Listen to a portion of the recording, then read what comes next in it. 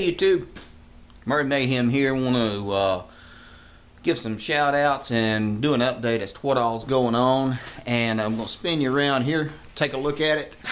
Y'all all know the whiteboard. SulphurCityDesigns.com for all of your off-road mower mudding, modding, and stickage needs. Don't forget the stickage. And Southern Off-Road Mowers on Facebook, guys. Go to Southern Off-Road Mowers and post some junk. Or not.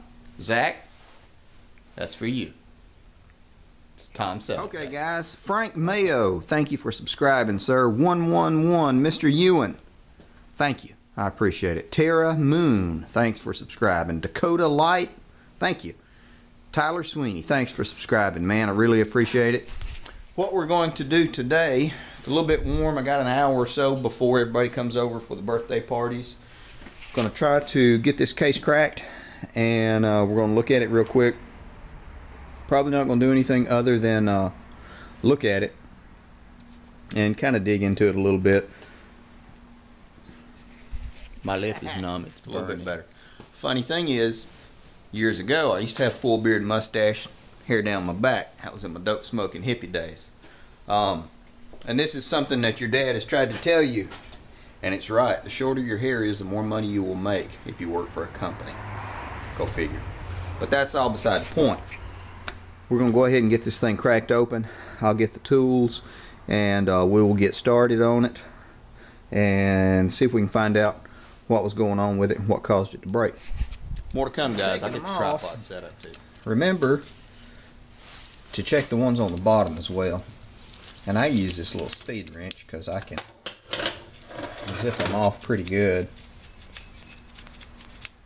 with it. Sometimes it's kind of hard to crack them. They've never been taken off, but this one's been off a couple of times. There we go. Ones on the bottom are done. Got a few of them on the top left to do. But y'all know how bolts come out. Okay, so guys, now here they come, guys.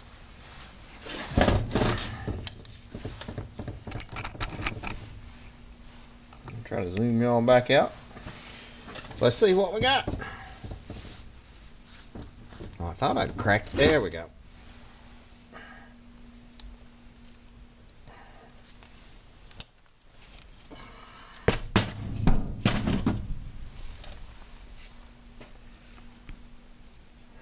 Just on inspection, that side looks pretty good. Everything's nice. I don't see a lot of rust or anything like that. Of course, it shouldn't be. This is the combination of Lucas and 90 weight oil that I use. This stuff does really good. You can look down in here.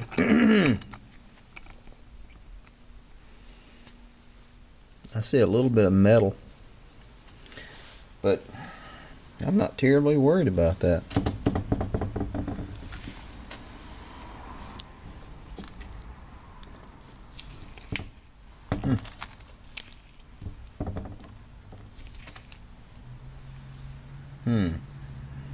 Let me change gloves. Well, heck, I'll just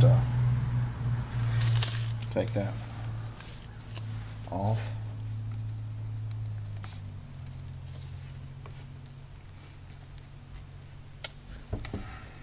Oddly enough, the weld appears intact. I don't know what kind of slipping I was seeing, but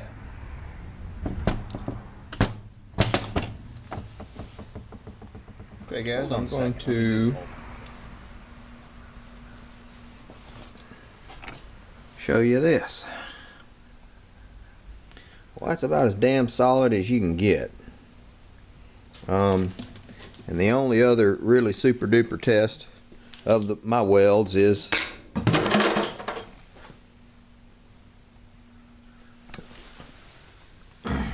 okay, that's solid. That was not broken. Could have sworn I saw this thing slipping, or maybe it was just my subconscious wanting to put in the 820. What do y'all think? Well, all the gears look great. I mean, look freaking super duper in this guy. I am going to drain this oil out, and I'm going to clean all these gears, and then I'm going to fill it back up. I hate to get rid of this because that Lucas is just doing famous. You see how it's coating? That's what it's made to do. That right there is to coat. Because it is just doing wonderfully. I'll look at the pinion input. It's in good shape. There's nothing sharp. There's nothing worn. I don't know what it was. Could have sworn one side was not turning while it was in motion. I don't know. Like I said, I'm glad. I'm going to clean this guy up, put it back together. I may even use this oil again. I see a little bit of metal in it, but I think that's just regular wear. I don't know. Quart of Lucas is $11, and a quart of gear oil is $9. Probably just go back with new stuff and save this and put it on my tools, my yard tools and stuff like that. Go figure, guys.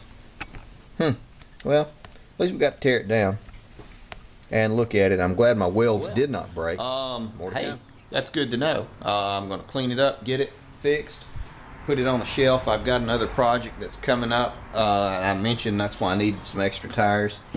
So we're going to get this guy cleaned up,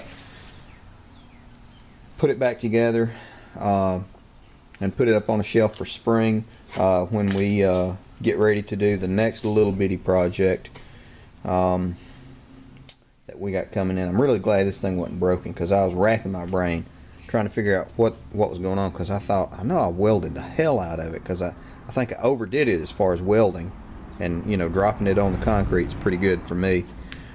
Nothing is broken. Could have sworn one side was slipping.